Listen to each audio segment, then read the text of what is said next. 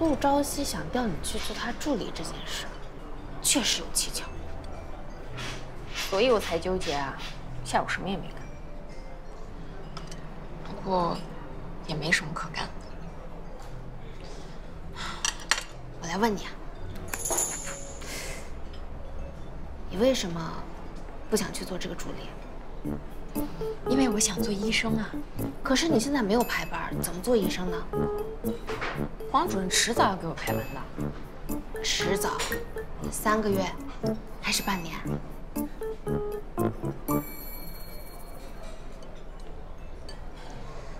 那你有想过辞职换家医院吗？我不想，我们医院福利好，有免息贷款，我想买房啊。那如果你去做这个临时助理，你觉得陆朝夕会兑现诺言，给你解决排班问题吗？他这个人虽然喜欢记仇，但说话算数，我信他。那不就得了？综上所述，这是满足你所有要求的最好途径。你到底在纠结什么啊？刚才还说事有蹊跷，不觉得他？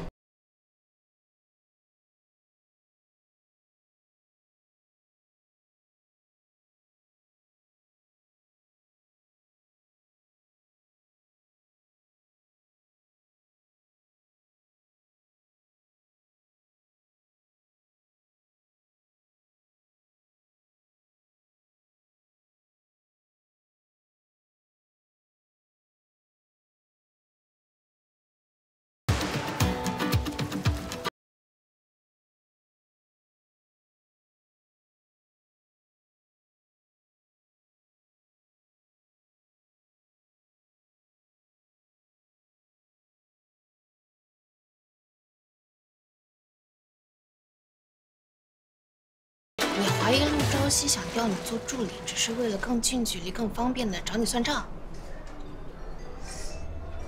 也不是没有这个可能。不是有可能，我觉得就是。你怕啦？我当然怕了，不然我躲着他干什么？你怕，说明你心里有愧。哎呀，那时候不是有一些误会吗？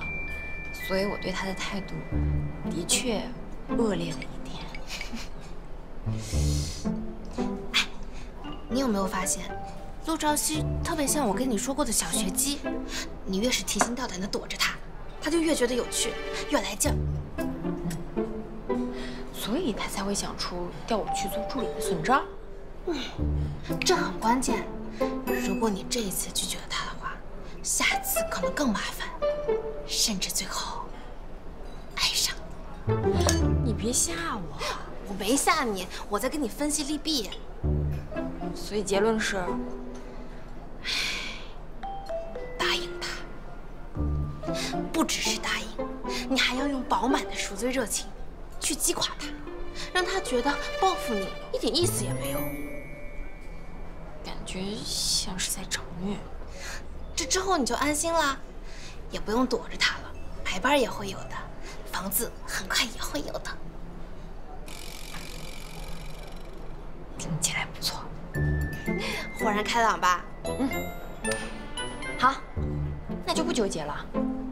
兵来将挡，水来土掩。对嘛，这才像你。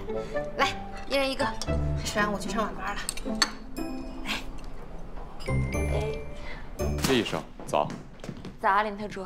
听院长说你要做一段时间助理，所以我来对接一下。那就麻烦你了。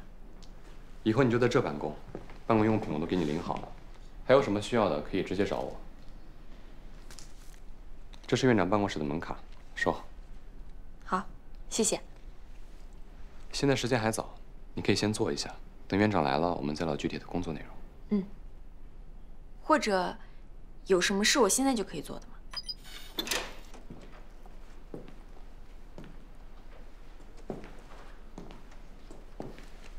还是挺整洁的嘛。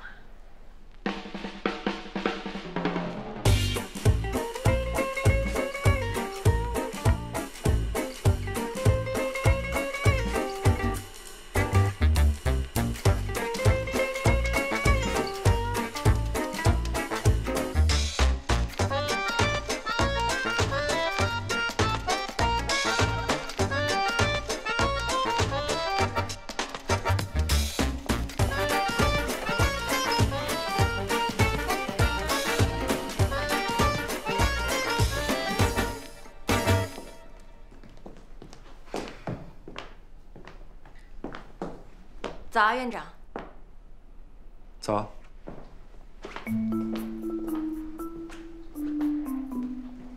桌上的东西我都没怎么动，顺序也没变，只是摆放的整齐了一些。能有这个意识很不错。不过，这个窗帘不要全开，光照太强会影响专注度，眼睛也会不舒服。好，知道了。还有，水浇多了吗？浇完之后，这地上的水记得擦一下。好，我下次会注意的。刚开始工作难免疏忽，不用太紧张。你们医生的记忆力是不是都还不错啊？毕竟有那么多要记要背的东西。也不一定吧。怎么了？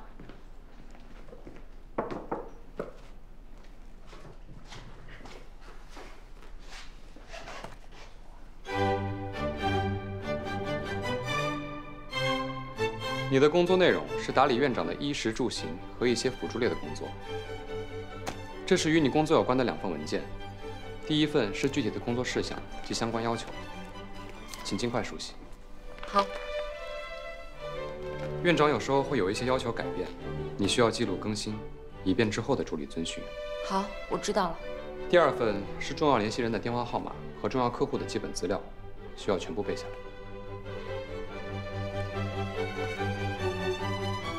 有时候陪院长外出活动，万一院长没有认出对方，你需要及时提醒。那这些电话号码可以存在手机里吧？纸质资料不能随身携带，以免丢失。号码可以存入手机，但还是需要背下来，以防突发状况。是不是没这个必要啊？有，比如手机没电了、忘带了，或者坏了；又比如院长突然出去钓鱼，结果被关3天3夜。我只是举个例子。好，我知道了，我会背下来的。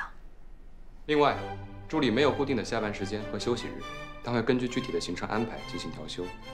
叶助理之前是医生，应该比较熟悉这种工作模式。是。行了，该交代的差不多了，你回去熟悉熟悉就行。从现在开始，你就是叶助理，把里面的文件各打印2份。每天早上起来，我喝一杯温水，10点半喝杯咖啡。哪种咖啡？ Italian espresso, no sugar with milk。意大利咖啡，加奶不加糖。拿铁。